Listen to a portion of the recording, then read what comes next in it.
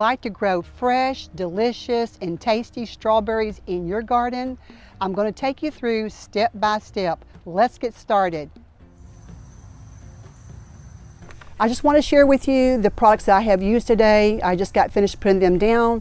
The fertilizer that I have used is Dr. Earth's tomato and vegetable formula. It has an NPK of 463. Another Dr. Earth's product, NPK of 552. This one here has ingredients in it that helps to feed the soil microbiology, a little bit of organic blood meal, a little bit of organic bone meal, and then a little bit of Epsom salt. Mulching your strawberries is so important because it keeps the berries up off the dirt. Here in Florida, the commercial growers, they use the black plastic, which works very well. But you can use straw, leaves, or even wood chips. Mulching will help the soil to retain its moisture longer and also help with weed pressure. We just got through laying down the black plastic and securing it with staples. I want to show you the plants that we have here. They're called Brilliants. These came out in 2018 from the University of Florida. This is what a lot of the strawberry growers are growing down here currently this year and also in the past. As you see, they have leaves on the top. You may not be used to seeing leaves on the top when you plant your berries in different parts depending on where you're at. But in Florida, we normally leave the leaves on top of the plants. They can be cut off about 2 inches above the crown, but it would take longer for them to bloom if you do that. But you have the crown here down at the bottom of the plant. You want to make sure that your crown does not get planted in the ground or you'll have what's called crown rot and your plant will die. So the way I do it, I just always put my finger down there on the crown to make sure that is where I'm going to have it level with the soil. So I'm going to put some worm castings in this hole that I've made here with this little gardening tool. Also, this tool helps me get my plant down in the hole and then just backspace it with the soil and press it down nice and tight. And I keep my finger on that crown the whole time to make sure that I am not planting that crown. Okay, we're going to do another one. Once again, I just keep my finger on the crown. I've made a slit. We're planting these on a double row here, about 12 inches apart in both directions.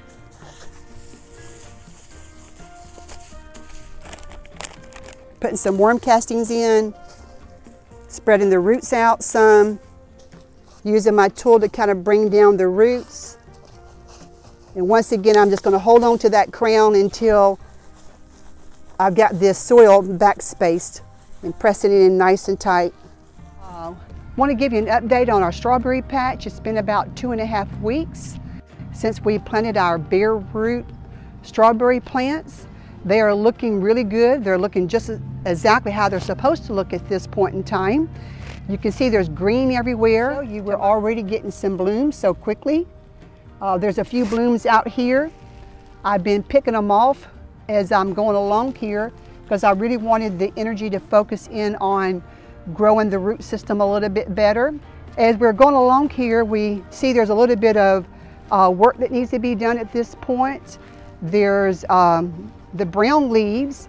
As you can see like this is the part of the original plant, so it's time now to snip those off. We have plenty of green leaves that has sprouted out.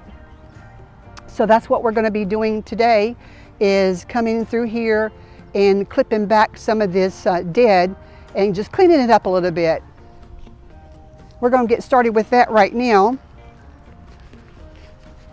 I'll just bring you down here close and show you what I'm doing here. It's another nice, hot, sunny day here in Florida in the month of November. Just come over here on the first plant. So what I'll be doing here, all this right here is part of the original plant. I'll just snip it down here close to the bottom like this. And that would just leave the nice green new growth here. Now we've come out here and have pulled a few weeds that's growing up in the middle. It's important to keep the weeds all trimmed back.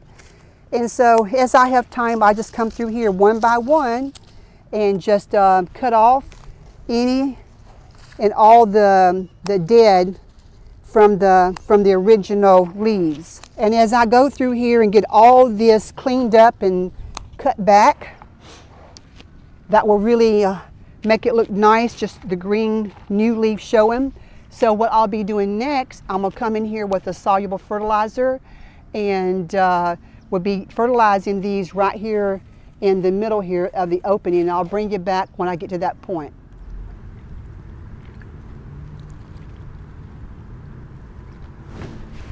Okay, so what I'm doing here is I'm going through, after I have already snipped off all the dead leaves, I'm going through here to just give each plant a little bit of a fish fertilizer. I'm just put it in a 5-gallon bucket of water, about a tablespoon per gallon, and just give it a little bit of boosting growth. The NPK is like a 5-1-1. So I want to talk to you again about the cultivar that I have this year. It is, the variety is called Brilliance, and it's a crossbreed between several different plants put out by the University of Florida back in 2018. It was commercialized. So most of the strawberry plants for Florida come from either Canada, California, or North Carolina.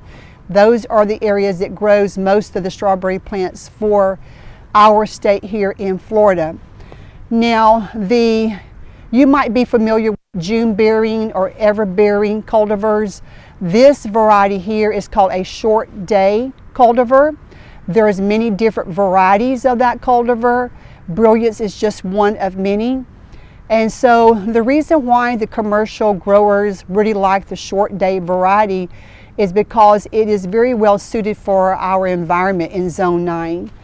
For one thing is you can grow it once the temperatures are 60 degrees or lower, or when the daylight hours is less than 14 hours. That is what determines it to be a short day variety. But since I spoke with you last, we came out here and laid down some of this weed ground cover. This is the commercial type down the middle of the rows, because I'm hoeing a lot and trying to keep on top of time management and not spend all my time pulling weeds, but you can't get out of it completely. So this helps a lot with the weed pressure in between the strawberry rows here. I'm gonna bring you down close here and show you the wonderful growth on these plants here. So we planted these approximately about a month ago, and look at the great growth we have experienced. At the beginning, when I planted these, what I did was, once it started getting blooms on, I just came out here and picked the blooms off. Wanted to focus a lot of energy on the roots getting developed and the leaves, growing new leaves. I did that for a number of days, and then just recently I started letting the blooms stay on. And as you can see here, the plant is vigorous, it's robust. We've got green strawberries that have came on. So today what I'm going to be doing is giving it a little bit more fertilization, and I've got an organic product here. I picked this up from Lowe's. It's called Super Thrive. It's got an NPK of a 444. I'll just come through here and just kind of pull these leaves back a little bit like this, and just sprinkle a little bit down in there. I'm not measuring, that might have been like a half of a tablespoon. And so I'll do that on each plant. And I got some worm castings here. I'll just come behind and once again pull the plants back a little bit and just sprinkle just a little small handful of worm castings on top of this fertilizer here. We have drip line down up underneath. I'm completely an advocate of drip line because it helps so much, and just keeping on top of everything being watered, especially here in Florida. The heat is so intense sometimes, and so just keeping it watered from up underneath at the root zone really helps the plants to thrive and to do better all the way around. Watering it at the root zone is a good idea. So I can't wait until you get to see these berries turn from green to ripe, and we'll be bringing you back along and along as we're going through the time of taking care of these plants to harvest. I want to give you some close-up views of these beautiful strawberries. They look very healthy and ripe ones coming on. And I would be interested to know what type of cultivar grows best in your region. Leave me a comment below. I would love to hear from you on that. You know, there's some cultivars that only do well in the region which they were bred, and then there's other cultivars that do well in other regions where they're not bred. They adapt to other regions, to other environments. So this is our first year in growing this cultivar, and so far we are very pleased. Now it's only been about 7 weeks since we planted these originally, and so even now 7 weeks later we've got strawberries ready to pick. So this is the first picking. I'm just going to come along here and pick what we have. Back in the day, the first picking, we called it scrapping. It's time to go scrap the strawberries, because the first picking you don't get a lot, but you do get something that you can enjoy. I wanted to show you how many we got on our first picking. We don't have a lot, but we have enough to enjoy.